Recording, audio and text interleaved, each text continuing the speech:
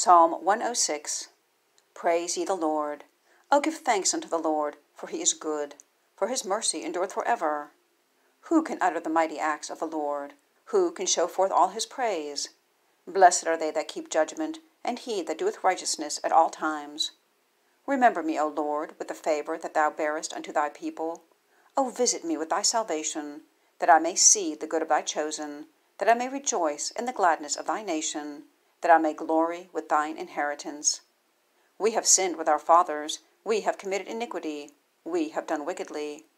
Our fathers understood not thy wonders in Egypt, they remembered not the multitude of thy mercies, but provoked him at the sea, even at the Red Sea.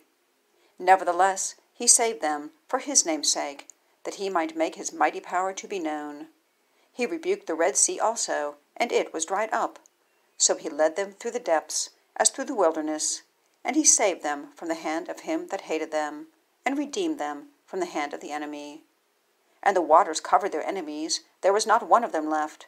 Then believed they his words, they sang his praise.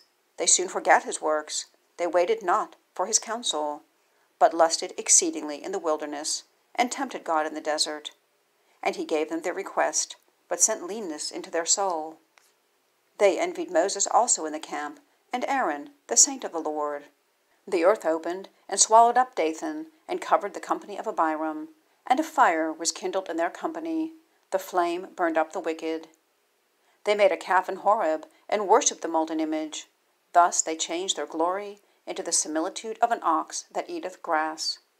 They forgat God their Saviour, which had done great things in Egypt, wondrous works in the land of Ham, and terrible things by the Red Sea.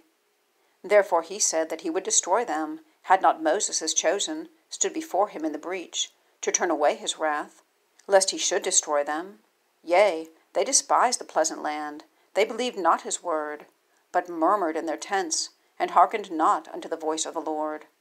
Therefore he lifted up his hand against them, to overthrow them in the wilderness, to overthrow their seed also among the nations, and to scatter them in the lands.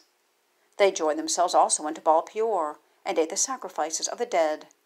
Thus they provoked him to anger with their inventions, and the plague brake in among them. Then stood up Phinehas, and executed judgment, and so the plague was stayed. And that was counted unto him for righteousness unto all generations for evermore.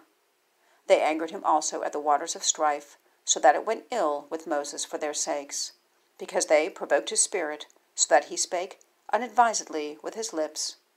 They did not destroy the nations concerning whom the Lord commanded them, but were mingled among the heathen, and learned their works. And they served their idols, which were a snare unto them.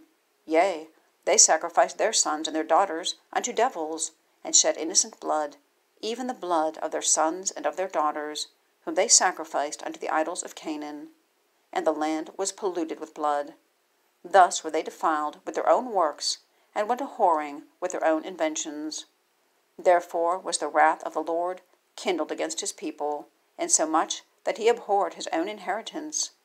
And he gave them into the hand of the heathen, and they that hated them ruled over them. Their enemies also oppressed them, and they were brought into subjection under their hand. Many times did he deliver them, but they provoked him with their counsel, and were brought low for their iniquity. Nevertheless he regarded their affliction when he heard their cry, and he remembered for them his covenant, and repented according to the multitude of his mercies. He made them also to be pitied of all those that carried them captives. Save us, O Lord our God, and gather us from among the heathen, to give thanks unto thy holy name, and to triumph in thy praise. Blessed be the Lord God of Israel, from everlasting to everlasting. And let all the people say, Amen. Praise ye the Lord.